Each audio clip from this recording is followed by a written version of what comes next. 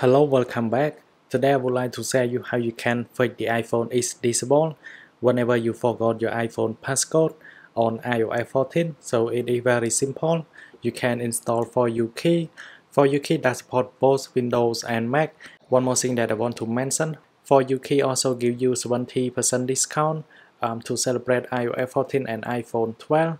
One more thing that I want to tell you here, I will give 5 free license for you key, and you can comment down below in this video.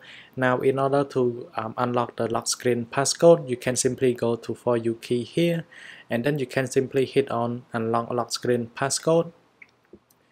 Then you need to remember that when you remove the iPhone passcode screen, all of the data on your phone will be erased, so you need to keep it in mind. Now I can click on start. Now I have to put my phone in recovery mode. So first of all, I need to turn off my phone first, and then I can unplug. And after my phone is completely turned off, I can just hold on the home button. Then I can plug in the USB cable, and I can keep on holding my home button until you see iTunes. Now you can see iTunes screen here, and you're gonna jump into the new page here. However, if you see iTunes pop up, you can just simply close iTunes. Then you can see this page here. You need to download the IPSW file, and you need to download the latest version. For now it is 14.0.1 on my iPhone SE. Now I can just hit on download here, and because I have already downloaded, that's why you don't see the download process.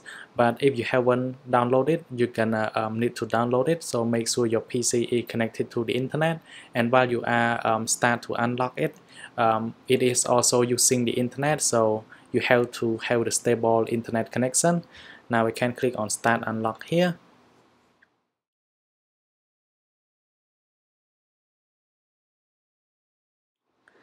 Now you can see on For You key, it says password has been removed successfully. Now you can unplug from your device, and you can just wait for the setup screen.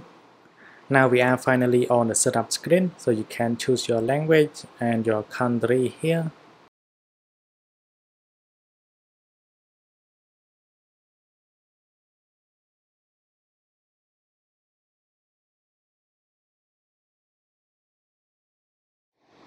Now you can use your phone as normal, and you can see.